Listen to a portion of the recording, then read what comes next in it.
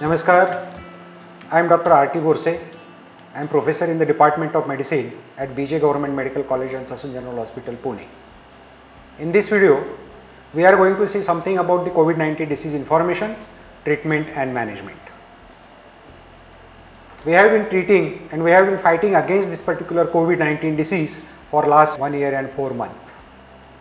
By now, everybody know that this is the disease that is caused by SARS-2, new emergent coronavirus, and it was first recognized in Wuhan, Hubei province, China in the December 2019. This SARS-CoV-2 positive single-stranded RNA virus that is contagious in humans. It is transmitted from both symptomatic as well as asymptomatic people, and it is transmitted by close contact through respiratory droplets or by direct contact with infected person or by contact with contaminated objects and surfaces or by aerosols. Incubation period varies from 5 to 7 days, but it can be as maximum as 14 days. And the contagious period, it is 1 to 3 days from the symptom onset and can be 8 days from the onset of any symptom. From the 1 to 3 days before the onset of the symptoms and 8 days from the onset of the symptoms, any symptom can be a contagious period.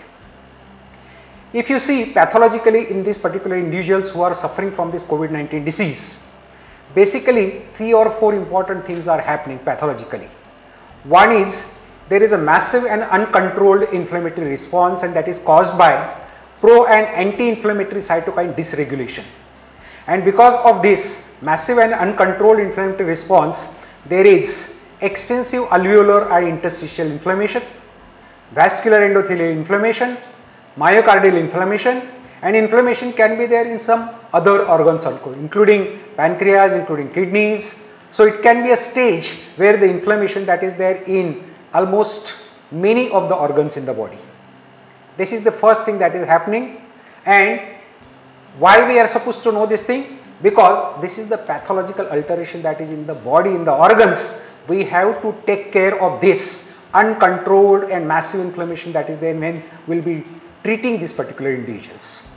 Another thing that is happening in this particular individuals is there is an endothelial cell damage of the vascular tree, and specifically the vessels of the pulmonary circulation, also the vessels of the other vasculature, other vasculature is also getting affected, and there is endothelial cell damage. Because of this endothelial cell damage, there occurs the thrombosis, and this thrombosis can be microvascular thrombosis or macrovascular thrombosis. Is not only the small vessels those will be getting thrombosed, but also the medium sized vessels those also could be getting thrombosed in these particular individuals. Because of this particular thing, because of the two things those are happening, one is the thrombosis and second one is the hyperinflammation in the alveoli and the interstitium. Basic defect that is happening is the ventilation perfusion mismatch, and ultimately the patient is landing into refractory ARDS. Once the hypoxemia sets in, what is happening is the vicious cycle begins. There is hypoxemia, there is activation of the coagulation cascade.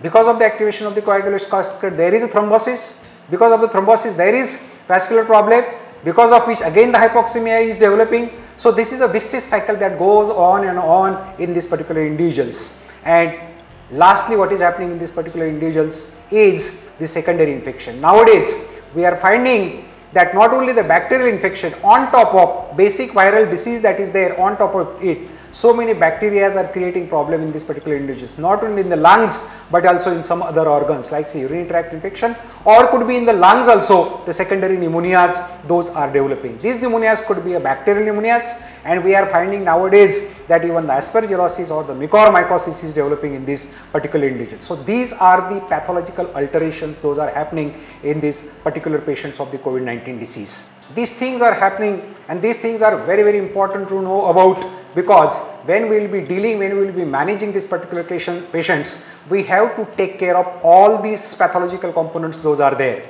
We have to take care of the inflammatory response that is there. We have to take care of the thrombosis that is happening in these particular individuals. We have to diagnose that it is a hypercoagulable state. We have to take care of the ventilation perfusion mismatch and ARDS or the refractory ARDS that is developing, and we are supposed to stop the cascade, we were supposed to stop the vicious cycle that is happening because of the hypoxemia, and we are supposed to take care of the secondary infections those are developing in these particular individuals, that can be the fungal infections.